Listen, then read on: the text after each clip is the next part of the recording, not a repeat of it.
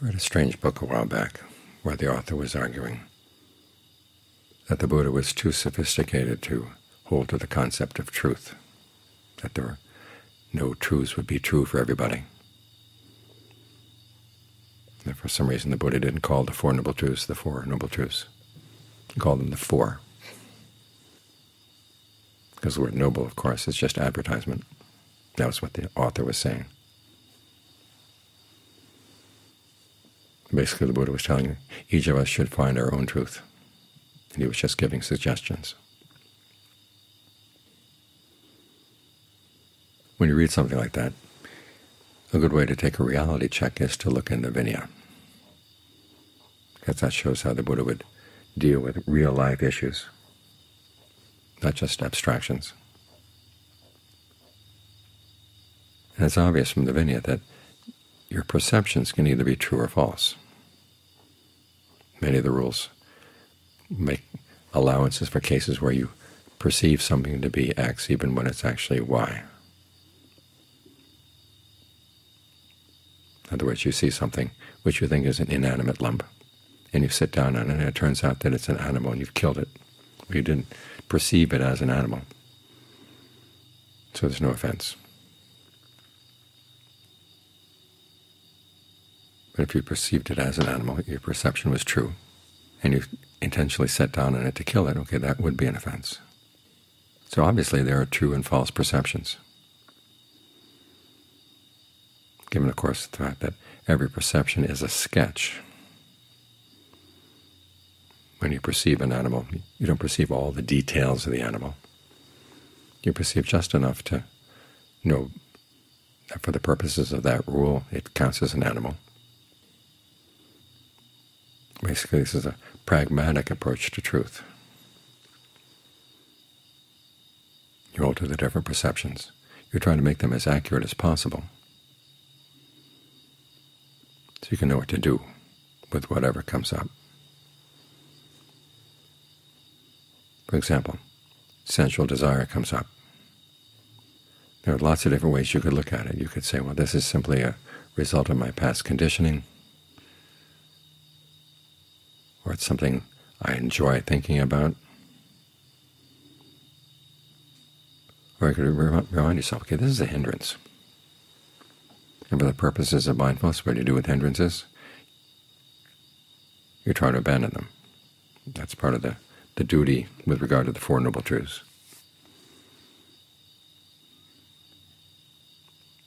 And so in that case, the correct perception for the purpose of the path is that you sort things out to see which noble truth they fall under. In this case, it falls under the cause of suffering. So you've got to abandon it. So when the Buddha says that perceptions are mirages, he's not saying that they're totally without substance and totally without relationship to reality. The question simply is, for what purpose are you using your perceptions?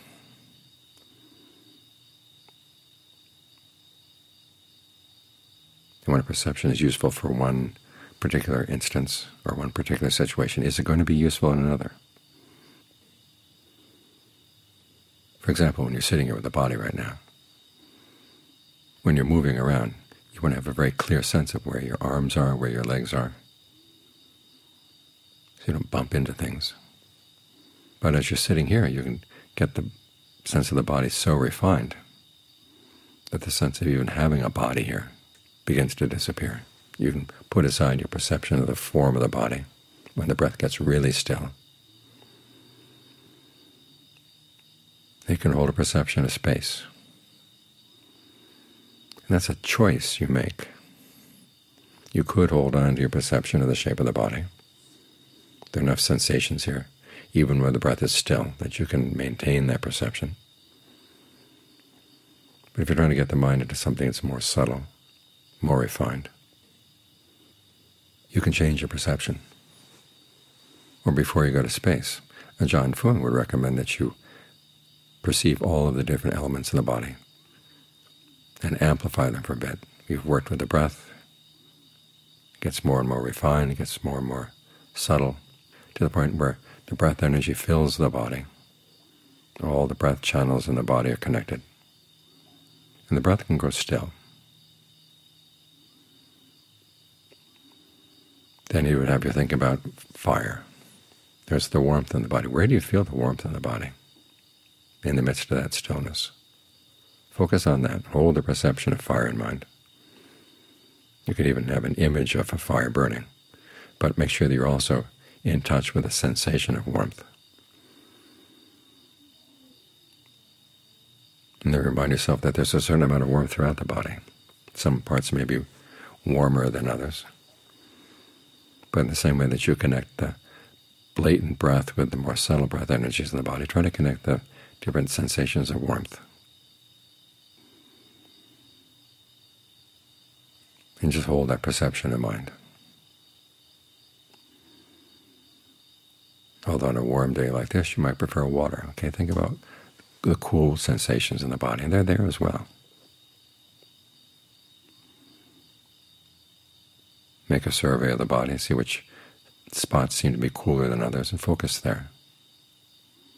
Think of cool water. And then connect up with other cool sensations in the body. And again, you find that they can fill the body. You're beginning to get a sense of the power of perception. Different perceptions, but they're all equally true. The question is, which ones do you want? On a warm day like this, water is a good one. We need to go someplace where it's cold. Focus on the warmth.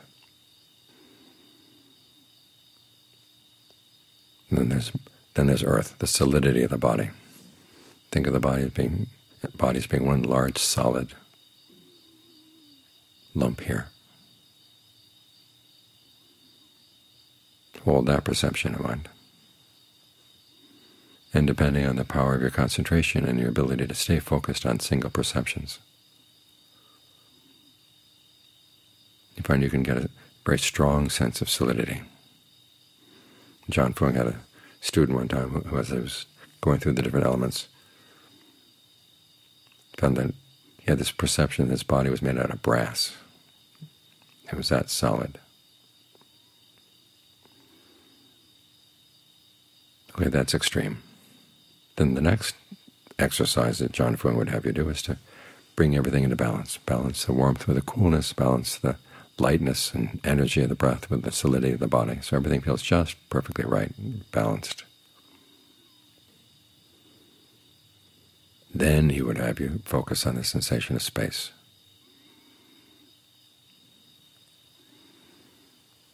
The canon recommends that you think about the space in the ears, the space in the nose. But you can also think about all the space between the atoms and in the atoms of your body, and that permeates everywhere. And that ultimately is where you want to go, is just space everywhere, permeating everything. This too is a perception. It's a different perception from the ones you've been dealing with, but it's equally true. There is that aspect of space throughout your sensation of the body.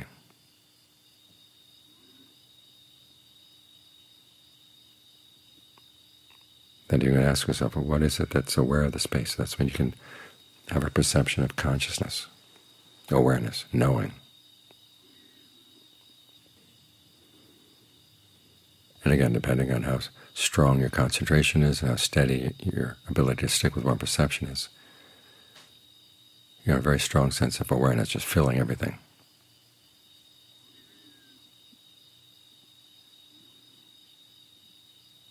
From there, John Fung would have you ask, what happens if you put aside this perception of the mind being one?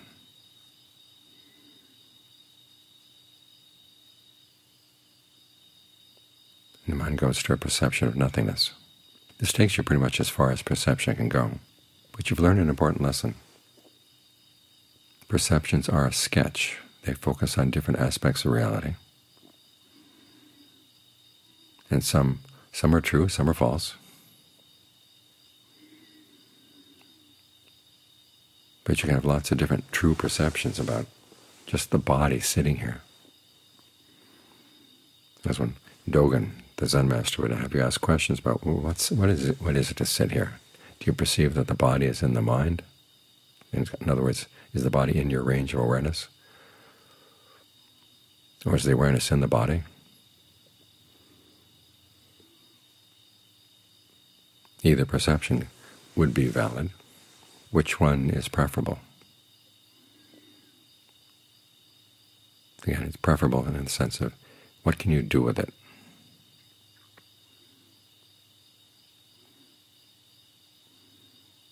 And that's for you to explore.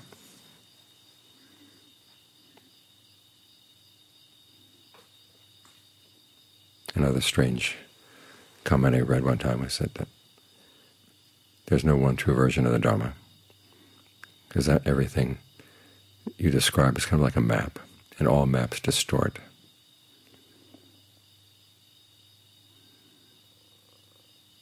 So how can any version of the Dharma be the true Dharma? Well, the answer is look at maps. There are some accurate maps and there are some inaccurate maps. And there are different maps for different purposes. We have a whole book in our library.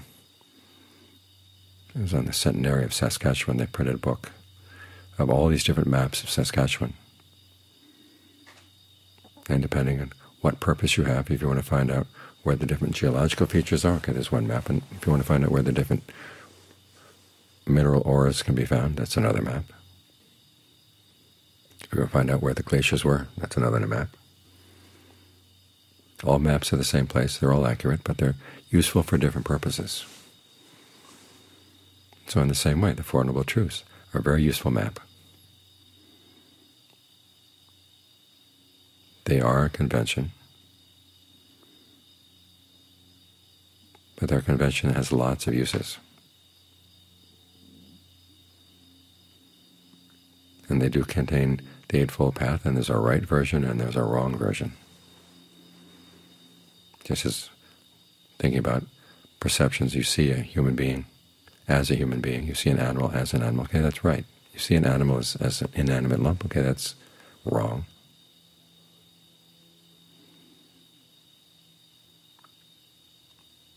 When you go back and you look at the human being, okay, this is a human being, okay, what are you going to do with that perception? It's useful for some circumstances. It's not useful for others.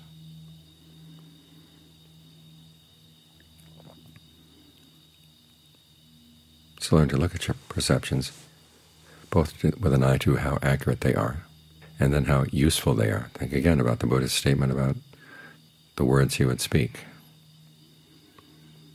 Only if something was true and useful would he speak it, and even then he would have to be clear about what was the right time and the right place for that particular statement. Some statements would be pleasing, other statements would be displeasing. In the same way, perceptions have to be true and beneficial.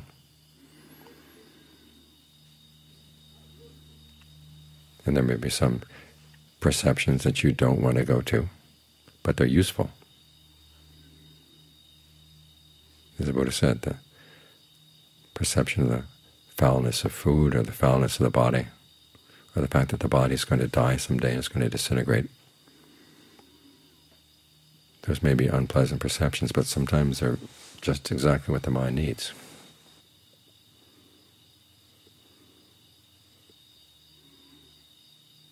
So when you're dealing with these sketches, be clear about the fact that they are sketches. They don't give the total picture of reality, but then they're useful for some things and not useful for others. And a lot of the practice is learning which is which. It's this fact that we're dealing in sketches all the time. This is why cartoons can be so expressive. Sometimes a cartoon conveys an emotion, conveys an idea a lot more clearly than an actual picture of a person, say, or a picture of people. Because the cartoon highlights things, makes them stand out. In the same way, you want to use perceptions as you're meditating that highlight the useful things, so you recognize which states of mind should be encouraged and which ones should not be encouraged.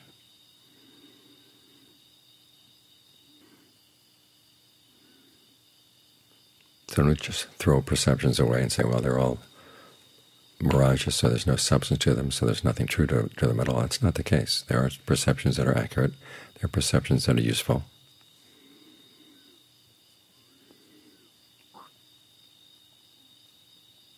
And they play a huge role in the path. Discernment is made out of perceptions. It's one of the reasons why we have to practice it, but at the same time, someday we're going to put it aside. Because what we're trying to do is arrive at the real thing. Arrive at the deathless, arrive at the unconditioned. That's not a sketch, that's not a perception. You've got the reality.